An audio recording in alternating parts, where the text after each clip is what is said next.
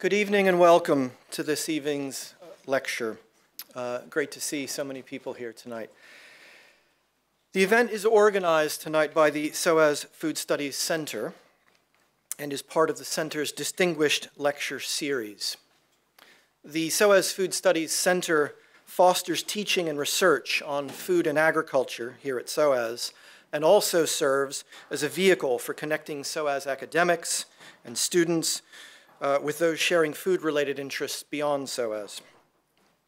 We are interested in the political, economic, and cultural dimensions of food and the dynamic interactions of these dimensions, whether in the past, present, or future, from production through to consumption, not only in Africa, Asia, and the Middle East, but also in the rest of the world.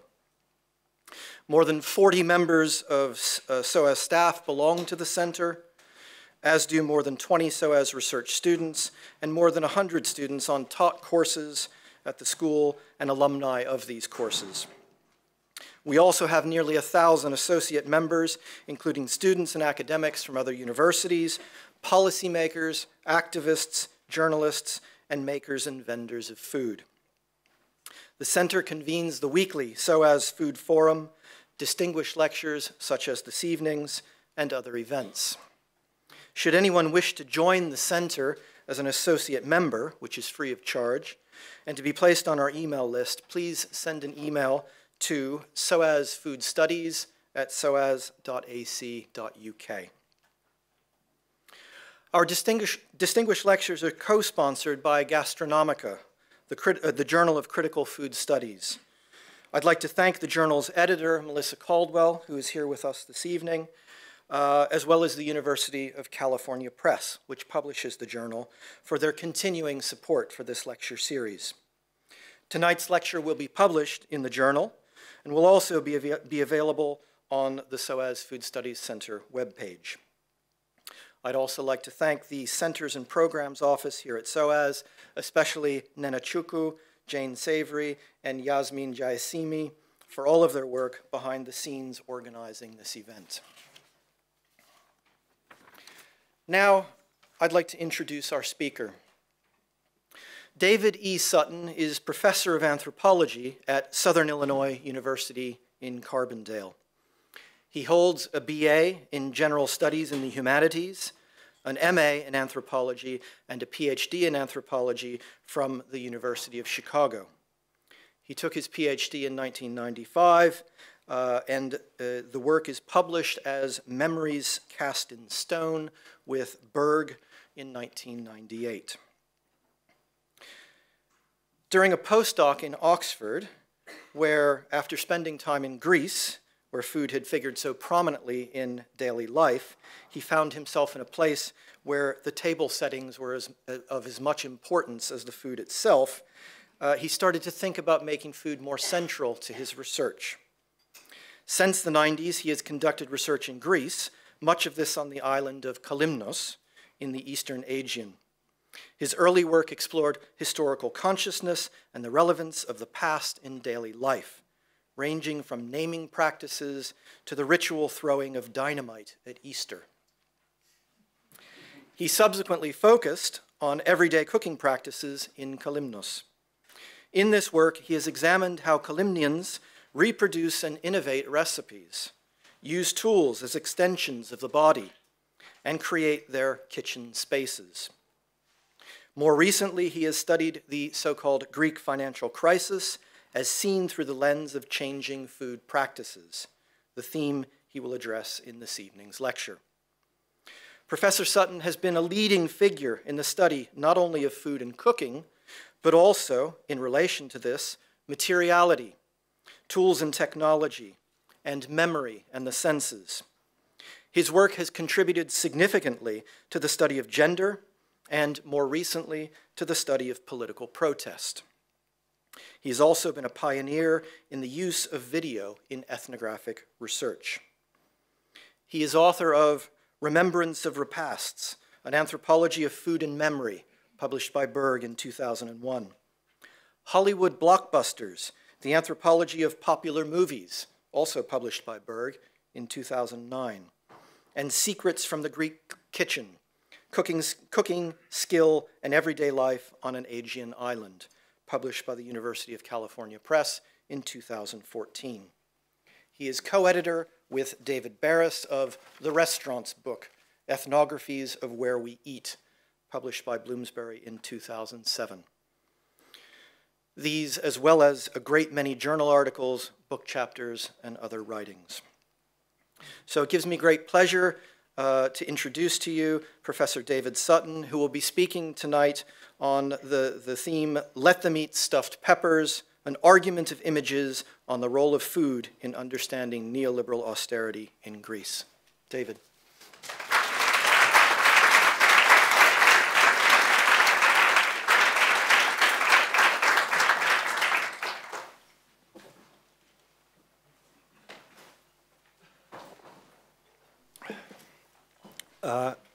Thanks, Harry, for that really lovely introduction. And I'm really honored to be here tonight to talk to you all and to present what I've been working on and to get your feedback on it. So let me start with a little bit about my title because it's a long one. The argument of images is a phrase I take from my mentor, James Fernandez, who used it to talk about the synesthetic aspects of ritual in particular, and which inspired me in some of my synesthetic ethnography. The role of food in understanding neoliberal austerity in Greece, well, as I'm sure most of you know, Greece has been in an economic crisis. Some call it a financial crisis. Some just call it a crisis since 2009. And unlike other European Union countries, it's been subject to a series of programs, austerity programs known as memoranda that have been imposed by the International Monetary Fund and the European Union. There were three of them, three memoranda, three programs, and then this summer there was a fourth proposed, and Greece had a referendum on it, and the Greek people overwhelmingly rejected the program, 62% to 38%, and on Kalymnos, where I work, it was much higher. I think it was like 75%. But the government, the left-wing government known as Syriza, went ahead and signed the new memorandum about a week later.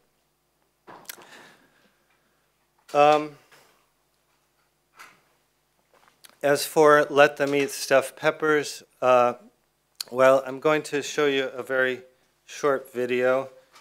And this was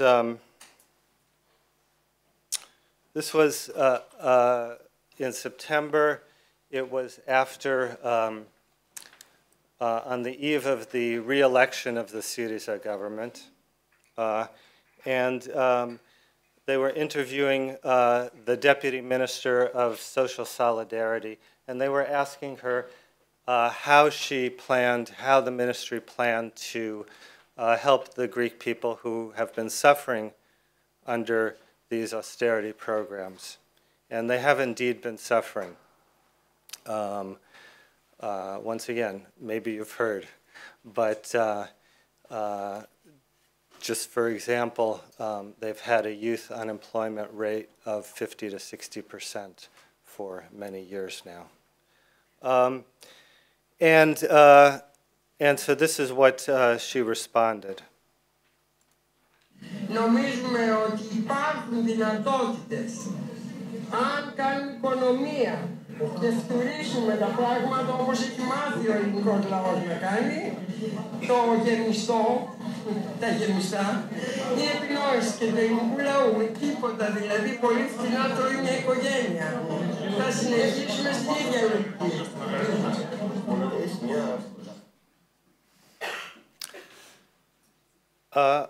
Okay, so just a couple of things about that. This statement provoked a lot of reaction. I won't tell you what it was right now, but just to clarify a few things, she's suggesting that her ministry, just like the Greek people, will be able to economize and stretch things by doing things like making what I've translated as stuffed peppers, but in fact the word yemista is more general. It means stuffed vegetables. It can be tomatoes. It can be aubergines. And basically what you do is you fill the vegetable with a combination of rice, meat if you have it, ground beef, and various herbs and spices, and you bake it in the oven or sometimes in an outdoor oven. And it's very nice, it's very delicious.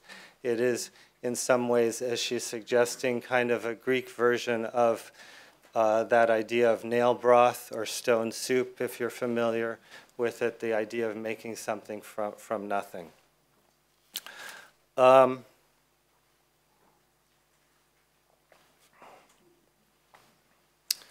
So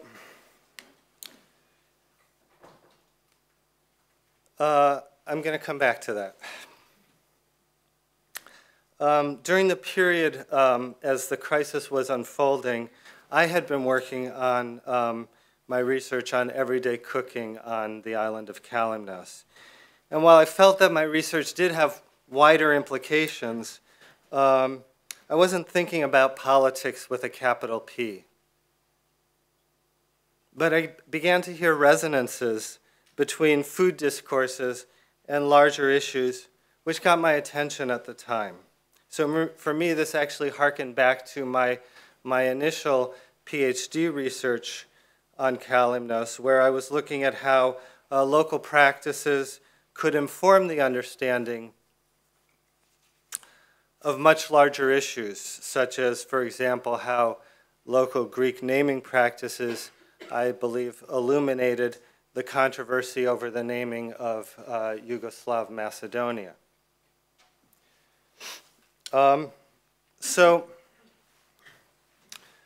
What's the broader perspective I'm taking here?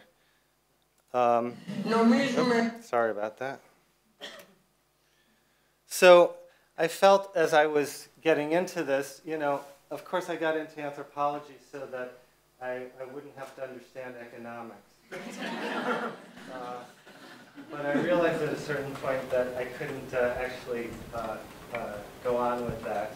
And so as motivated by what was going on, I really started trying to get my mind around certain things that were happening and to get my mind around the concept of neoliberalism. Of course, neoliberalism, big concept, a lot of different perspectives, but the ones that I was drawn to were largely inspired by the work of Karl Polanyi. And he was a mid-century economic anthropologist. And he wrote a book, The Great Transformation, which was looking at the transformations of society around the eve of World War I. And in particular, he was interested in what he called the disembedding of economy from society. The idea that with free markets, you have a separation of economy from society, perhaps for the first time in history, that was imposed by what was called liberal economics. And so a lot of people have found this concept useful. Can you hear me when I'm out here too? Yeah? Okay, I'll go back and forth. So a lot of people, anthropologists and others, have found this idea useful to understand now neoliberalism, which is in some ways doing some of the same things. He had another really good concept called the double movement. And the double movement was his phrase for the idea that in response to the disembedding of the economy from society, or claims to disembed the economy from society, society protected itself. Society responded to this through protection of itself. And he noted in his work that this protection could take both right-wing and left-wing forms. And anyone following the election in the United States can see that he's very prophetic in that way. But coming at this from my research on cooking, and as Harry described, I was looking at tool use and things like that. One thing that struck me is that very few people who were talking about Karl Polanyi ever mentioned his brother, Michael Polanyi. Michael Polanyi was a mid-century philosopher, and he was best known for talking about the concept of tacit knowledge, or the idea, as he put it, that we know more than we can say. And he explored this concept of tacit knowledge. He said that all knowledge has tacit dimensions, even the knowledge, even the most explicit, objective knowledge produced by scientists has tacit dimensions. So it got me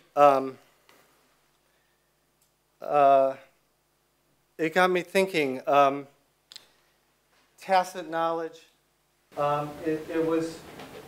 It was very much similar. I was kind of using a number of different concepts, not systematically, but tacit knowledge, embodied knowledge, situated knowledge, local knowledge. All of these were terms that recognize how knowledge is based in context. And of course, I was interested in cooking knowledge and what exactly was transmitted when we talk about cooking knowledge being transmitted. So when I'm talking about neoliberalism now, I'm talking about the belief that markets and privatization provide greater efficiency and superior solutions to economic questions, along with the belief that you can apply market logic to ever-increasing areas of life. And this often involves processes which could be labeled abstraction, after James Carrier, like commodity fetishism, like the kind of abstraction of knowledge from social contexts that we see in university assessment schemes and audit cultures. And as Marilyn Strathern notes, the pressure to make intellectual work visible, measurable, and transferable favors disembedded knowledge that attacks the very qualities of complexity and sensitivity that anthropologists are taught to value. So disembedded, just the same term that Polanyi was using, the other Polanyi, Karl Polanyi, embedded and disembedded. In terms of food, I see a similar tendency that I would call neoliberal,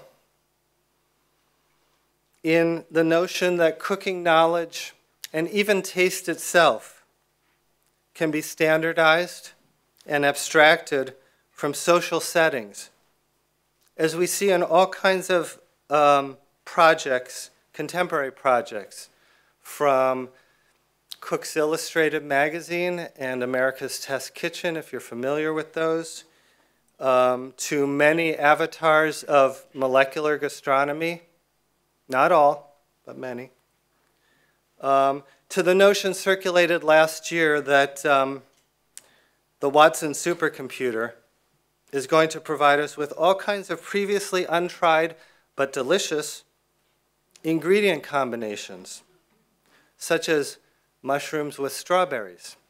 Who knew?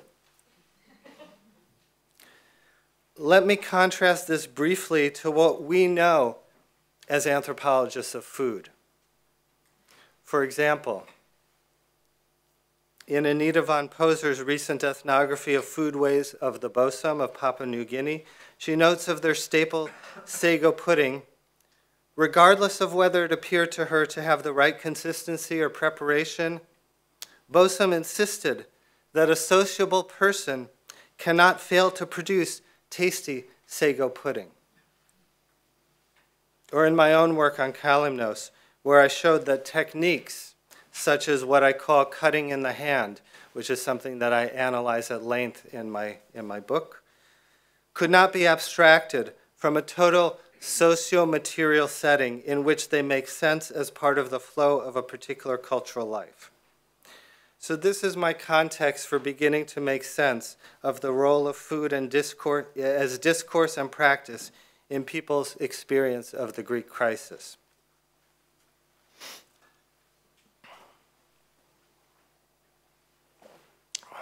Now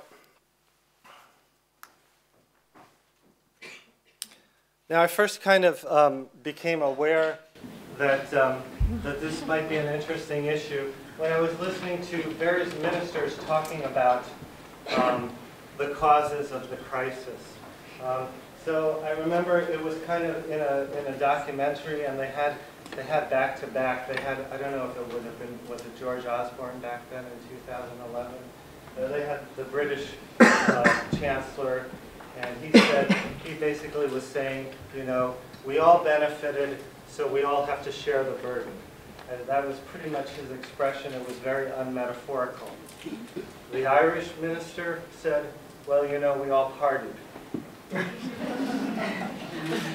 But the Greek minister, in this case Deputy Prime Minister, said, mazita fagame, which I'm translating, it literally means we ate it together, but the it is the money, we all ate the money.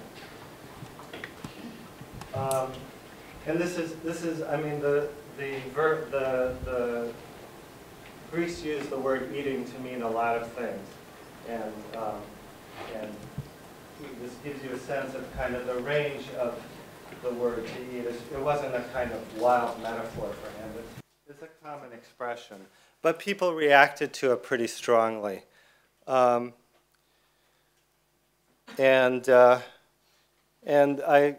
I tried to capture their reactions in this. I think it kind of is summed up by this comment. And in this picture, you see a group of people known as the Troika, which were the European institutions which were imposing the austerity program. And they're cutting up a cake, a New Year's cake, because in Greece, on New Year's, you cut up a cake, and whoever gets the piece with the coin in it is lucky for the next year.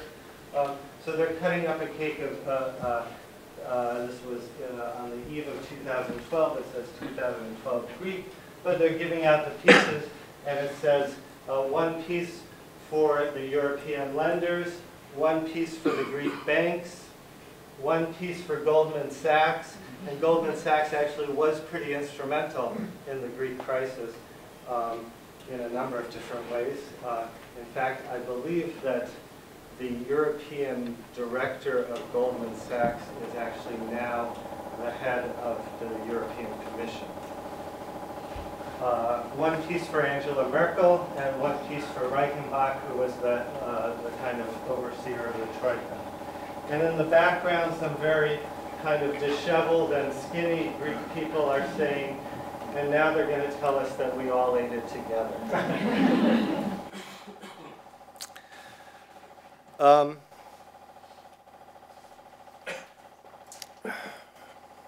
So this was an initial context, a kind of context of claims of collective responsibility and responses about, well, let's parse out that responsibility a little bit more.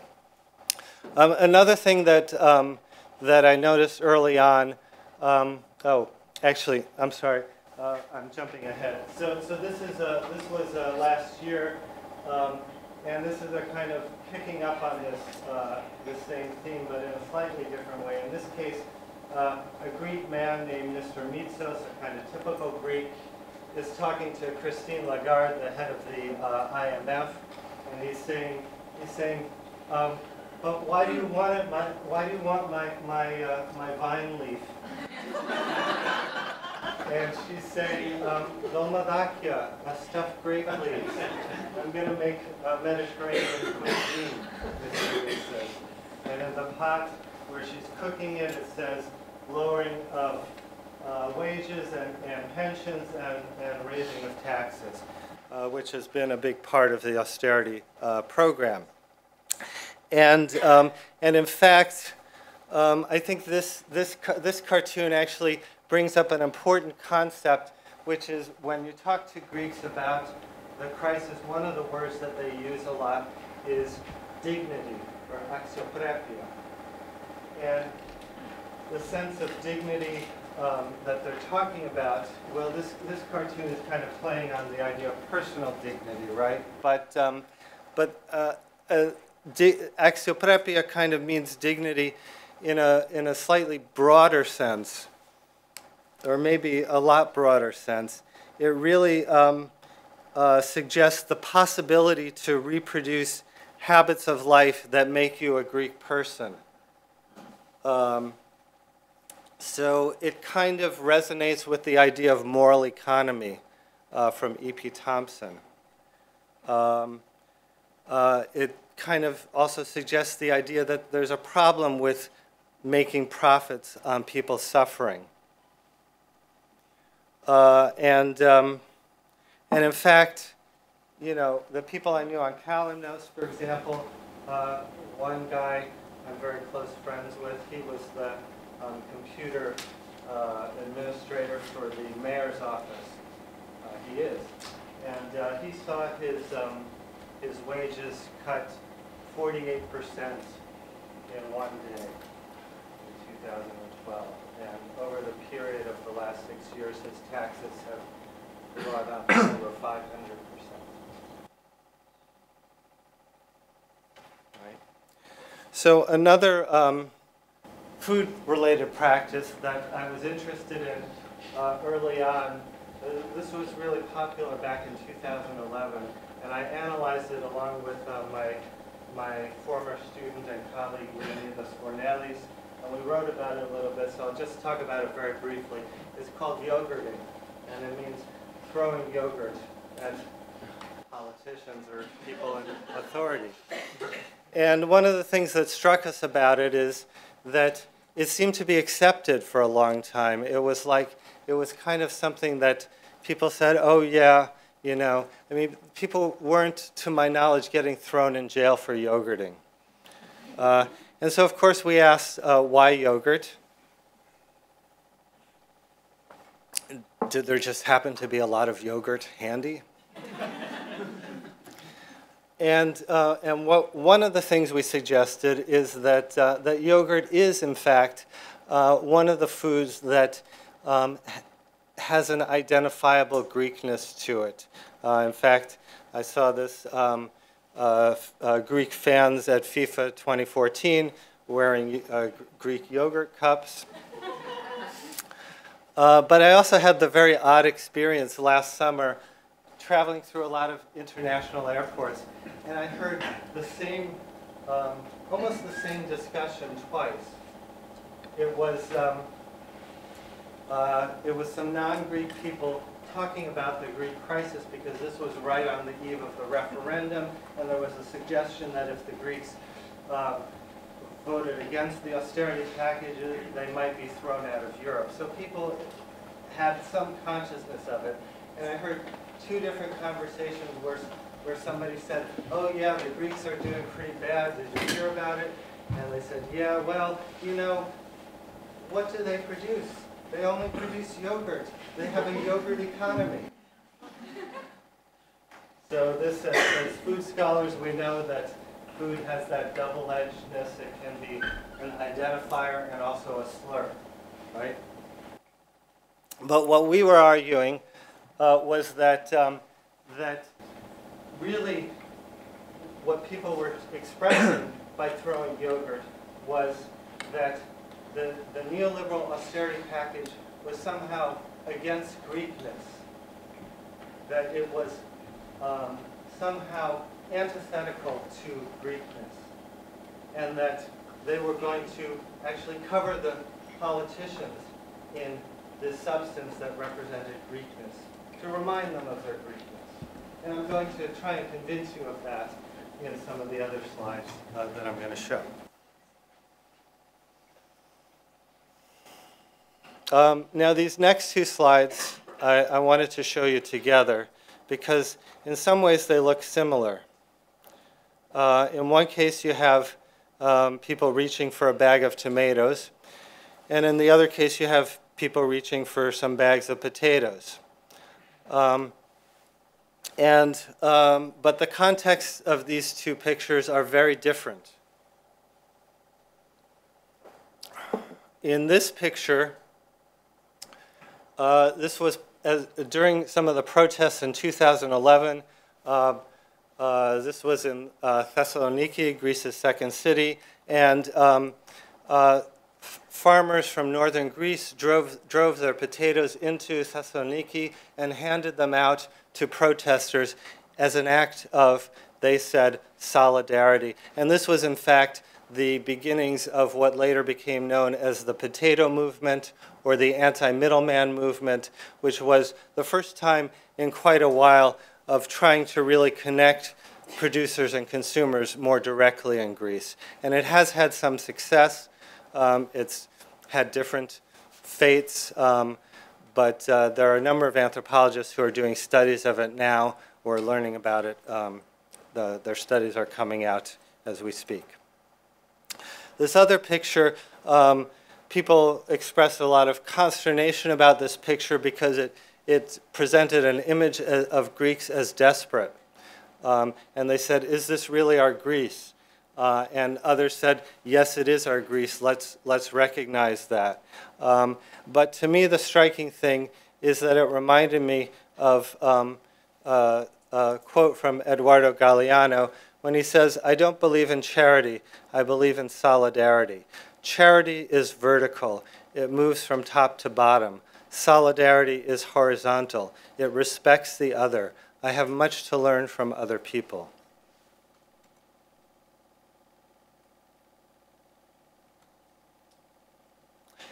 And in fact, a lot of the discussion in Greece about efforts to relieve people's needs and people's hunger is phrased in terms of an opposition between charity and solidarity. And there are big charity organizations in Greece, including the Greek Orthodox Church and some very wealthy foundations. And a lot of people, particularly people on the left, but more generally, say, you know, we're not doing charity, we're doing solidarity. And of course, you know, there can be some fuzziness there. It's not so, always so cut and dried.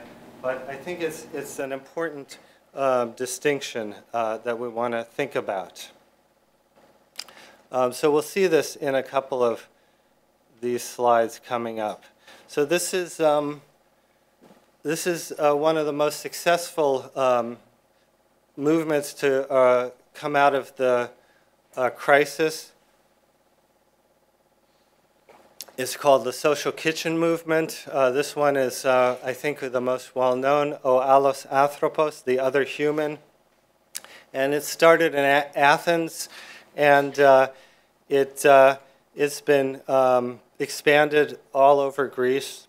And they're pretty good about at least once a week getting together and cooking a meal in some public location with the idea that anyone who can should contribute what they can, and anyone who can't should just come, and they'll cook the meal, and they'll sit down and eat it together. And in fact, the founder of this had some phrase. He said, you know, if I just give you food, maybe you just throw it back at my head. But if we sit down together as humans, we can have a dialogue. And you know, I think it's really important to, as anthropologists, to contextualize this within Greek social practices, because on Kalymnos, people are feeding each other all the time. It's just so common for neighbors to make a little extra and bring it over to their neighbors. And then the other neighbor sometime will bring something over to them. Nobody's keeping track, but it's a constant process, and you're doing it for all kinds of reasons, not just out of people's needs, although they do it in some cases for people who are in need, but more generally, often you're doing it to remember a dead relative. When your parent dies, you cook extra for other people to think of them. So there are all kinds of reasons for this, but it's very much embedded in social practice to share food like this.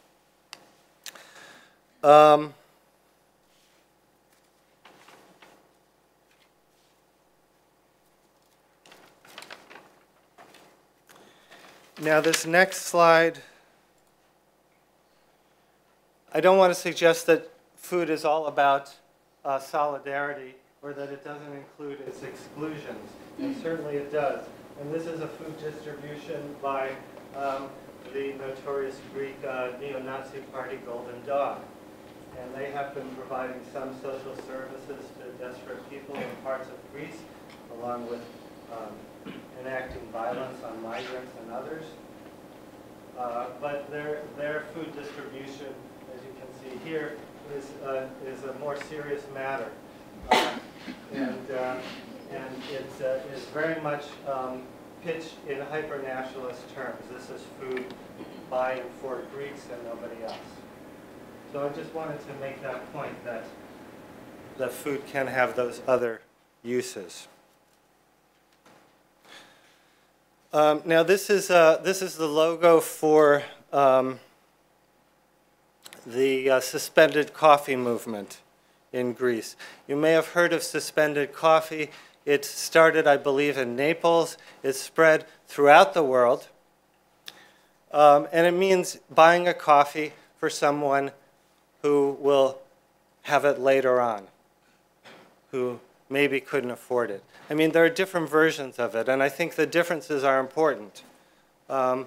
So in Greece, you buy your coffee, and then you say, and I'll buy a suspended coffee, and you pay 70%, and the coffee shop covers the other 30%.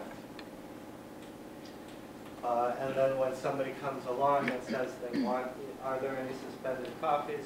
The coffee shop will tell them, yes, there are. As with the social kitchen movement, the idea behind suspended coffee is not so much charity, but neighborhood cohesion. By allowing people to participate in daily rituals of life, as one of the founders of the movement in Greece says, there's so many people that just sit in their apartment and don't go out because they can't afford a simple coffee. We want them to go out of the house, socialize, and meet their neighbors. In one neighborhood, we even had a group of women baking cakes, which they gave to the cafes to serve with the coffee. So it really is a neighborhood initiative. Sorry.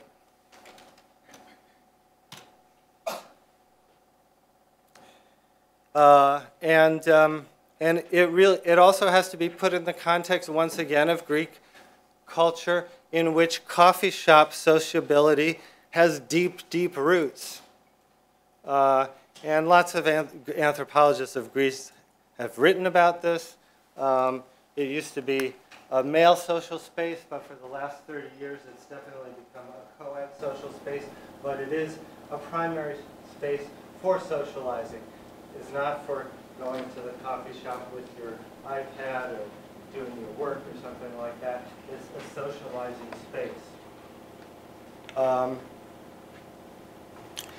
And in fact, especially during the crisis, people have talked about how important it is to be able to still go out to the coffee shop, to feel that they are not isolated, that they are still humans, that they are still able to engage in social relationships.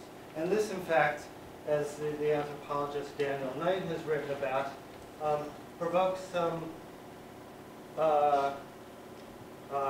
negative reactions on the part of some Northern Europeans, particularly in the German press, I guess.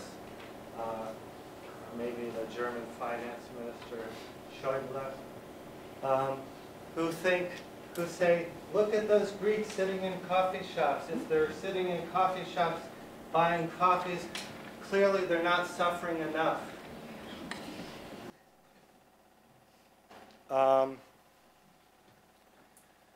But there's a phrase here that's really relevant. It takes us back to what I was talking about the notion of dignity. It's the phrase "Iftokia telik kalaperasi," and a literal translation of it would be poverty requires good living. But good living is more expansive term here. It really, once again, refers to the idea that you can imagine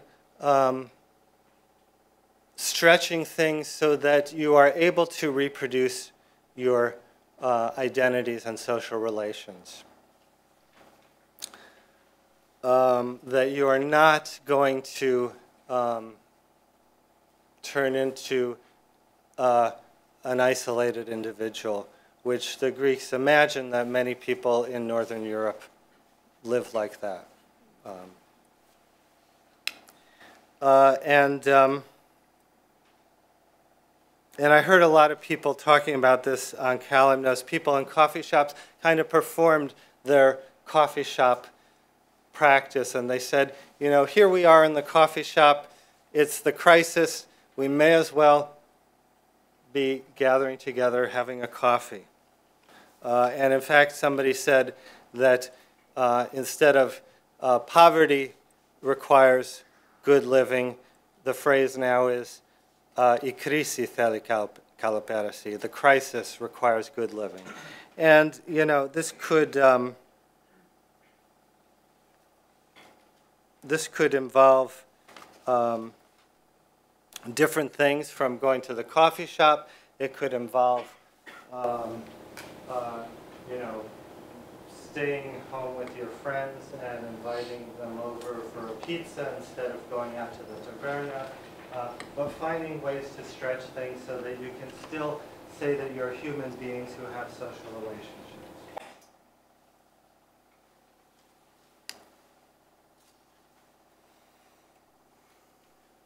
I'm going to talk really briefly about this. I think this is an interesting art project that two Greek artists who I think have studied anthropology as well put on.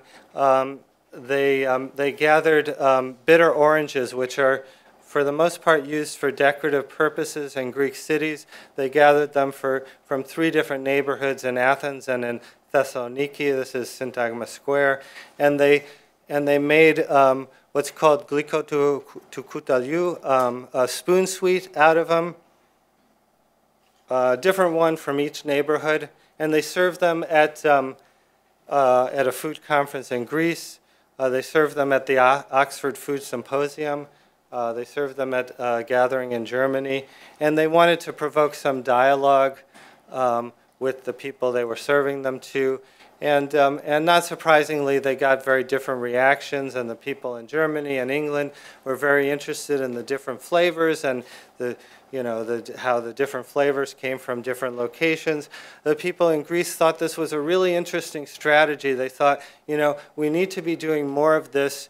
We need to, you know, maybe you could market it. Maybe you could make some money off of this. Or maybe this is something we should be doing to help people. So that they can be enjoying this resource, right? You know, and obviously it's not filling nutritional needs. It's just orange peel and sugar water. But it's actually part of coffee practices. That is, you'll serve spoon sweets, especially, A little bit in coffee shops, not so much, but mostly when you have people over for coffee. So it's part of this same kind of reproducing sociability. So these are all pictures of what they did.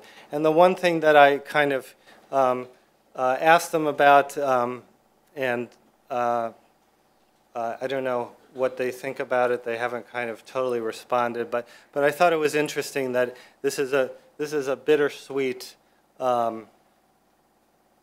taste, and kind of the symbolism of bittersweetness as a food that's representing the crisis, and whether they felt that there was anything kind of connected to the taste of bittersweetness as a way of thinking about history or the past or the present.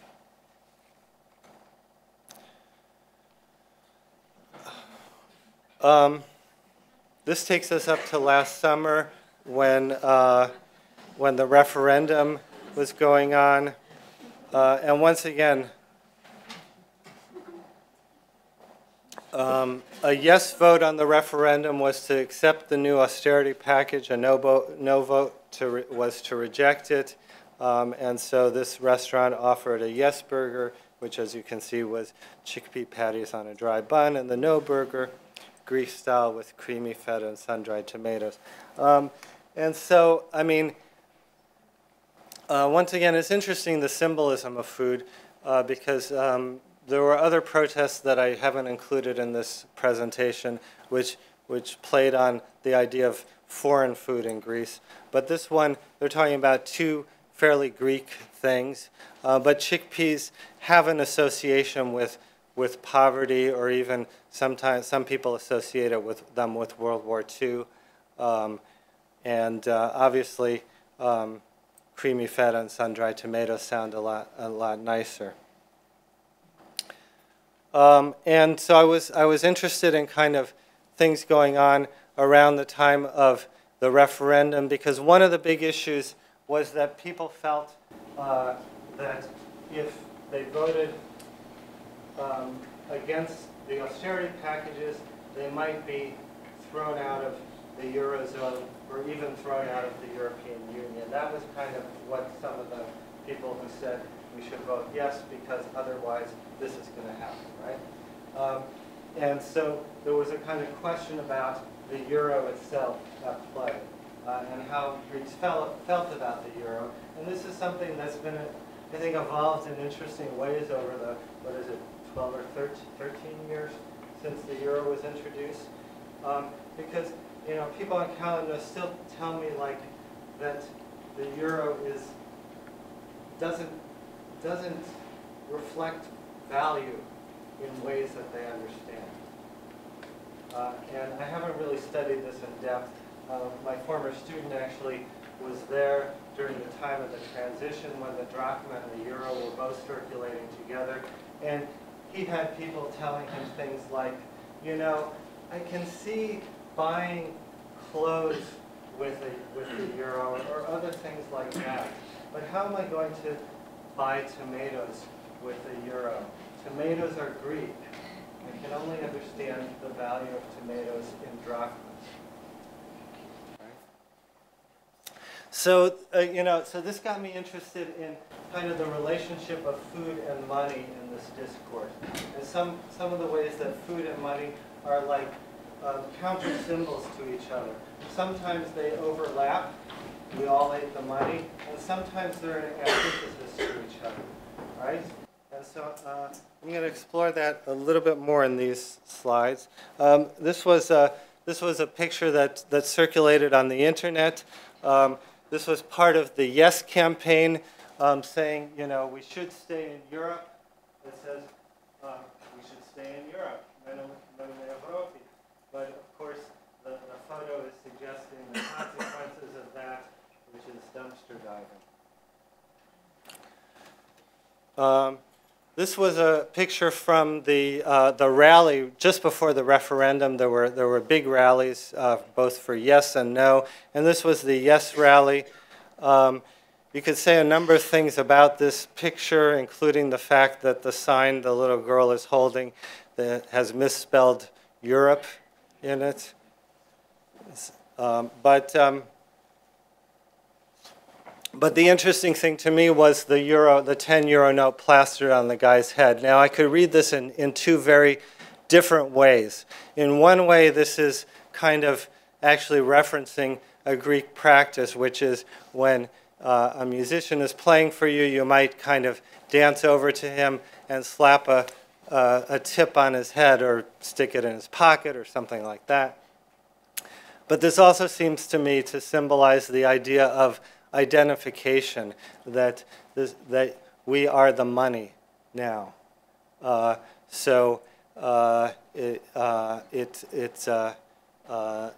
It's standing for this other idea here, I think. And then one of my colleagues sent me this, and apparently this is a graffiti that you can find in many places.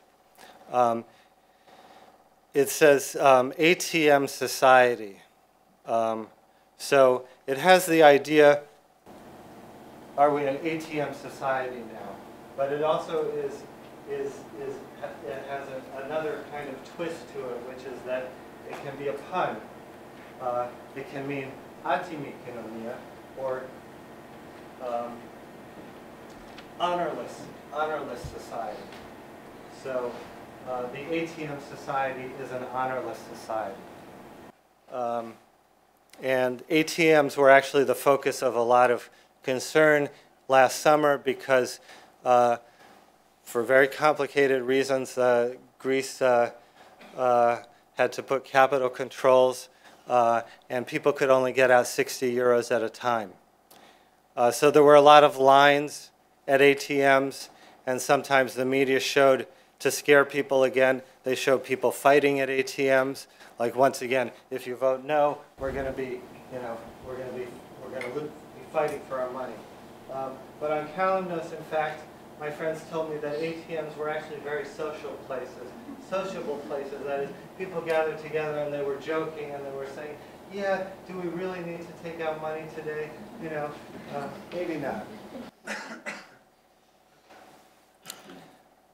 So once again, this kind of opposition between money and food sociability. Now I want to talk briefly about what I'm sure is on a lot of your minds, which is the refugee crisis. And this photo is got a lot of play in Greece. In fact, it was singled out by the Greek Prime Minister, and he said, this is the image that we want to present of Europe, not a Europe of borders and fences, but this Europe. And the woman who's feeding the refugee woman's baby, she is actually one of the people who's been nominated for the Nobel Prize on behalf of all of the volunteers in Greece. And you see lots of things like this. I mean, if you've followed it at all, ordinary Greek people, by and large, have been tremendously generous. And here you have this Greek baker who's sharing his own product, and the word philotimo, or honor, love of honor, is on top there. And, from all that I've read and followed and talked to colleagues about it, there's really been a tremendous effort on part of ordinary people. Not on the part of the government or the kind of UN or big NGOs. They've been dropping the ball. But ordinary people in solidarity networks have been making a tremendous effort. And it's really important, once again, context is everything. It's like, why are they making this effort? One narrative says it's because Greeks are generous. philoxenia, hospitality. And this narrative is kind of nationalist. It says, yes, we are the generous ones. Turks aren't generous. Northern Europeans aren't generous. We're generous. And the other thing about philoxenia, though, is, as anthropologists have analyzed, it's definitely hierarchical. It's like, once again, it's like that chariot. It's like I'm in the position of power. But in fact, many people, when you ask them about it, and there's actually somebody I think at LSE who's talked about this. Her name is Mirya Georgiou. But other anthropologists like Rene Hirschhahn and historians like Nick Dumaitis have written about this in the past. There's really, it's not about hierarchy, it's about identity. Georgiou says when she asked people why are they doing it, they said, it could be me. It could be me. And this is something that, to just quote Nina Glick-Schiller, who's been working on what she calls cosmopolitan solidarity, cosmopolitan sociability, sorry. In Germany and in the north of England, she writes that the welcome that some Europeans gave the refugees in the fall of 2015 was not an expression of tolerance to strangers, but an acknowledgement that we are all facing the consequences of a global warring and the depredations and displacements of capital accumulation. In that sense, we are all refugees. Well, and in an additional sense, many of those older Greeks who are donating so much, they were refugees, either during World War II or their parents or grandparents were refugees during the Asia Minor catastrophe. So they are speaking from personal knowledge. How am I doing on time? Okay. So really quick on this one then. So it's not always rosy though. This is a protest. I found this about a week ago. A protest to the Chamber of Commerce of Chios, because apparently some merchants are not happy about solidarity actions because they don't want the refugees to be getting free food. They want the refugees to be buying their food. And so this is the social kitchen on Chios, part of the social kitchen movement. They go to the Chamber of Commerce in protest, and they say basically, stop harassing us. But they do it by bringing cups of lentils, which they distribute to each member of the Chamber of Commerce. So they actually are using food to shame these people who are, once again, putting profit and calculation before sociability and solidarity.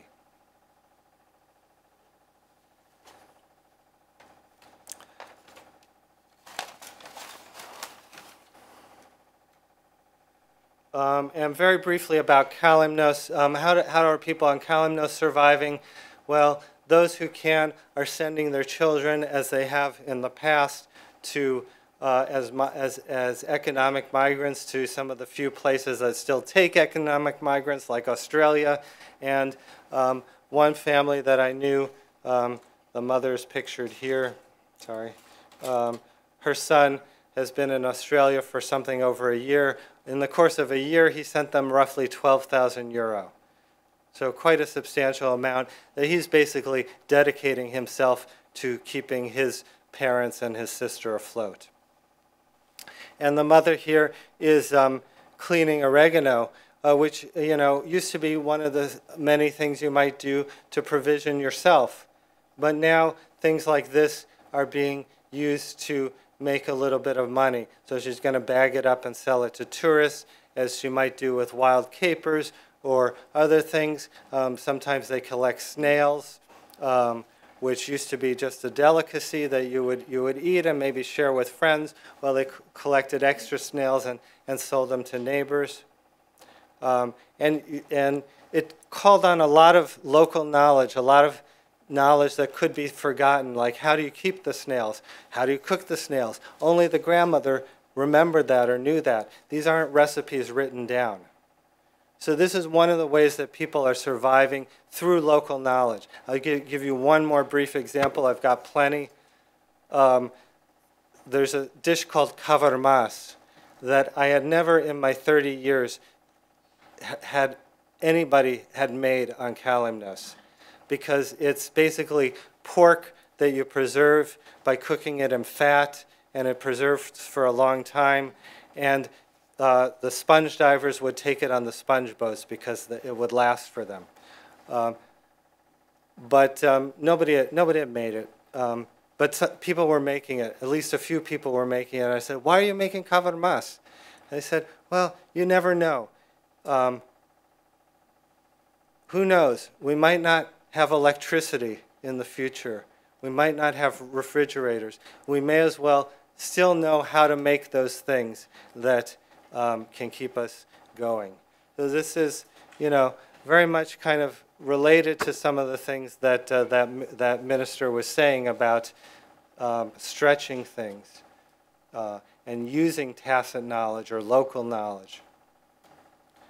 So to come back to that minister's statement, and here's another quick video of a protest outside of that minister's office. Oops.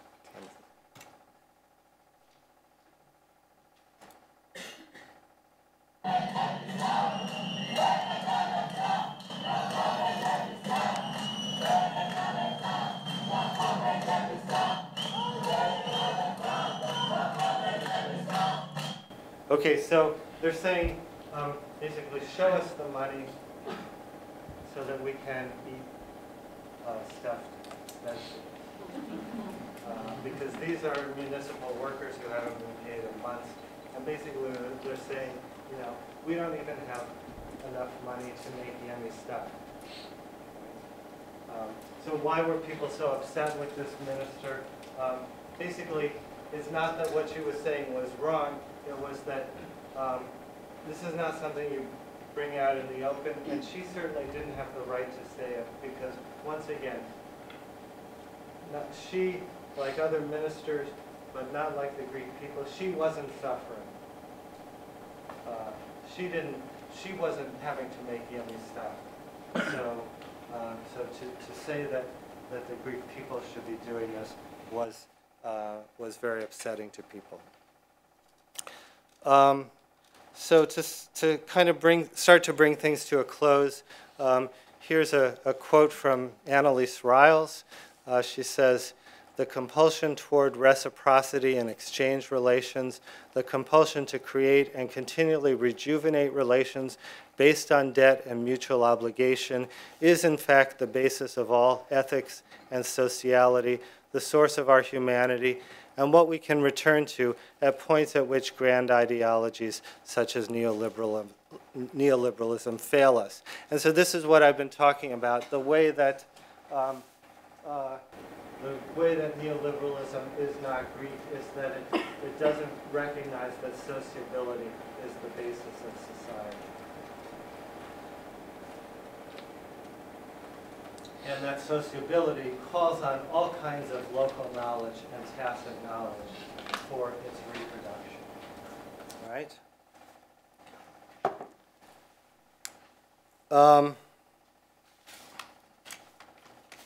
So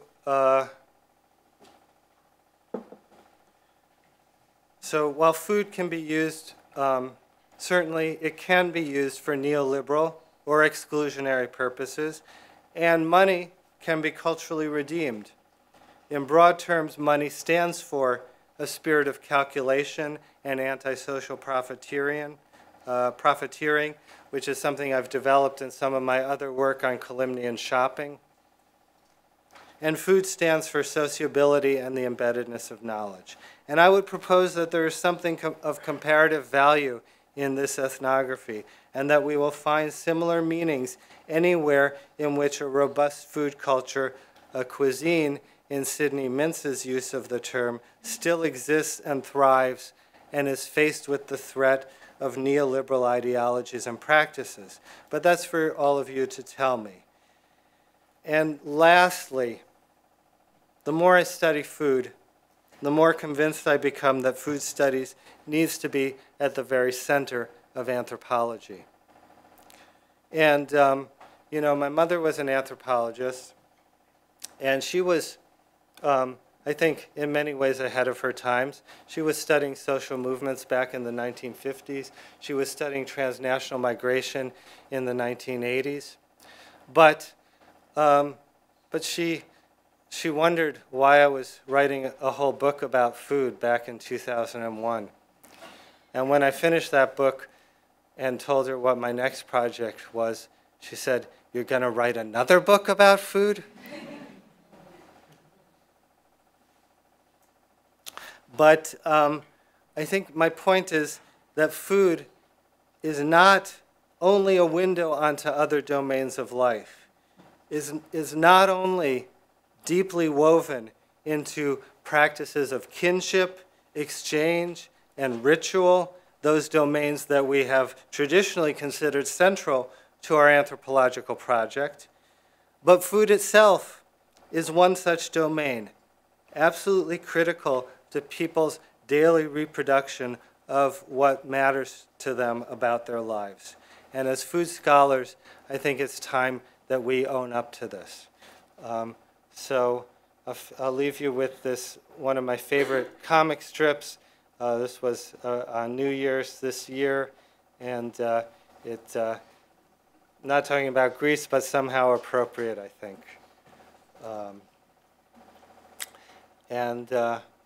And thank you. Thanks to Harry, Jacob, Nenachuku, Leo Vornelis, Neni Panoya, Stamatis Amarianakis, and Nafsika Papaharalambus.